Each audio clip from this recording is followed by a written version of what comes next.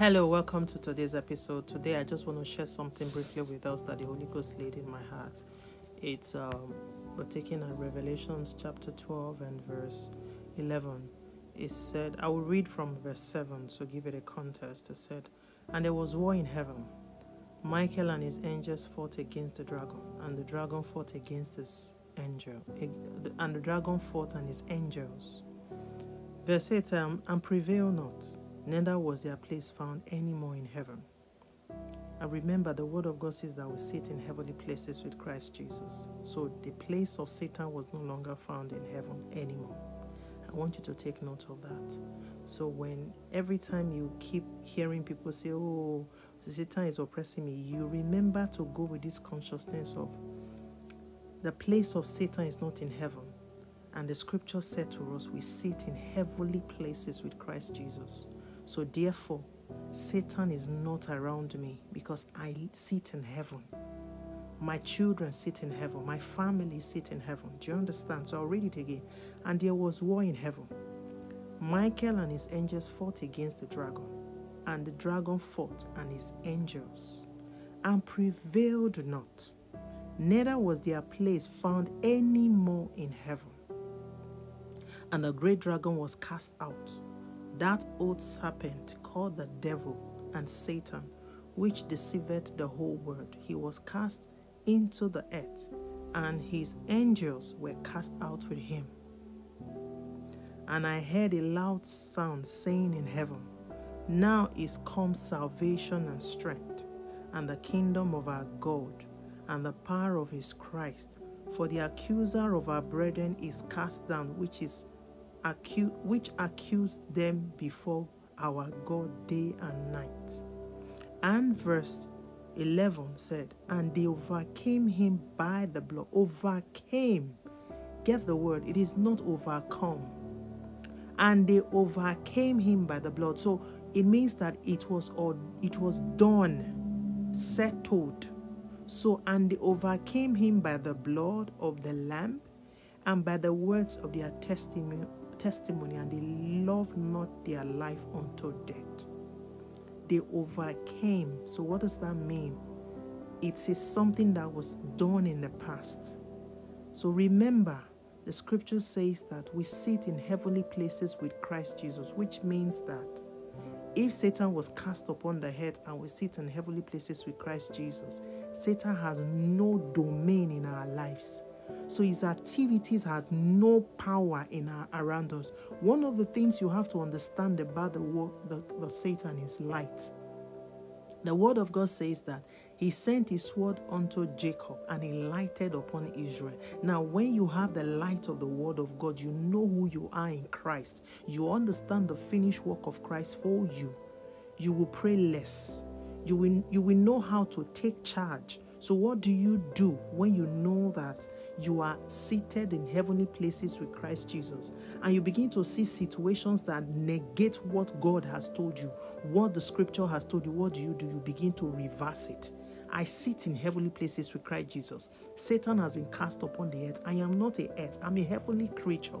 Now, I need you to have an understanding. A British citizen with a British passport goes to Nigeria or go to anywhere in Africa or anywhere in the world. Does that change the identity of that British citizen not to be a British citizen? An American citizen that decides to say, okay, I want to go and live in so-and-so, or I live in so-and-so country, but I'm an American citizen. Does that change the identity? No.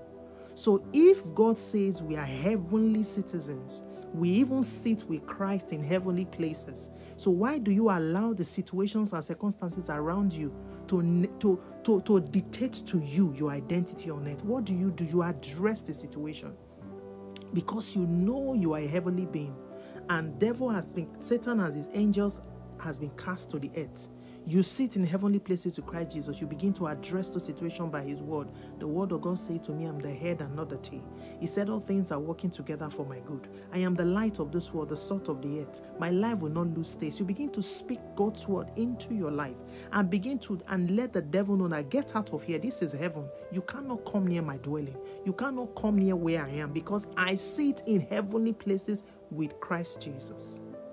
I want someone to take that understanding. I don't know who this word is for, but whoever this word is for, I want you to be encouraging God and let yourself know that the blood you have overcame Satan, his tricks, his antics, his agents. You overcame it by the blood. It is not like you overcome. Kayada bayada. If you understand, you overcame it by the blood. It is something it is past tense. So it is done and dusted. You overcame Satan by his blood. So whatever he's throwing at you, whatever situations that looks as if, what is going on? When will this be over? Remind yourself, no, I overcame this situation by the blood. I overcame these challenges by the blood. I overcame this phase of my life by the blood of Jesus. Begin to declare the blood of Jesus. You overcame by the blood. Even if Satan had planted their agent in your life, remember, you overcame by the blood. If you understand that, he said they overcame by the blood of the Lamb and the words of their testimony. What is the words of your testimony? The words of your testimony is the word of God says that I sit in heavenly places with Christ Jesus. What is your testimony? Read verse 7. Verse 7 said, and they fought. Satan has been defeated. So that is your testimony. Satan is defeated. So you have overcome. You have overcame by the blood. So because you overcame by the blood and the word of your testimony is that Satan has been defeated and that you sit in heavenly places with Christ Jesus, you begin to declare the word of God. I overcame by the blood. Even the agent planted in my life, I overcame by the blood. Anything that is surrounding me that negates the word of God, I overcame by the blood. Because the blood of God, the word of God says that I am seated in heavenly places with Christ Jesus. And he said, all things are working together for my good. He didn't say one, all. So I want to speak to someone today.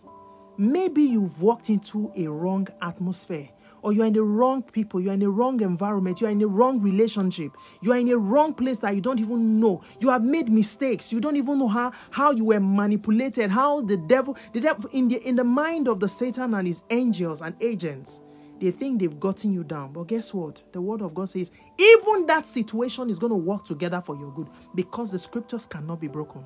He said, all things work together for my good. All, eka, balade kayadada. All things work together. All. And he said, I overcame by the blood of the Lamb, kayadada, and by the words of my testimony. Male barade kabayada. I pray for someone. The Lord give you understanding. In the name of Jesus, the Lord give you understanding. You overcame by the blood. In the name of Jesus, you overcame by the blood. In the name of Jesus and by the words of your testimony, you overcame. You are seated in heavenly places with Christ Jesus. I decree and declare the word of God that says that all things are working together for your good. Whatever situations you are, whatever challenges that you are facing in life, I decree the Lord will turn it for your good. In the name of Jesus, it will work together for your good. In the name of Jesus, Baleka palende bradosha, izutu bradenda dandaya, eleka payadada, imbradose tale kadosha. It is working together for your good. It is turning for your favor. It is turning for your advancement. It is turning for a testimony. He said, and this shall turn for a testimony. Whatever situation it is turning for a testimony. In your life, in your family, in your career, in your marital destiny, it is turning for a testimony. In the name of Jesus Christ, all things are working together for your good. The lines are falling onto you in pleasant places. The Lord overturn it for your favor. It is your time to testify. The year will not come to an end without your testimony showing up, because heaven has answered you, because he said you overcame by the blood and by the words of your testimony. In the name of Jesus, I decree it is well with you. In Jesus' name, I want you to take this home. Take this word. You overcame by the blood. Ayada.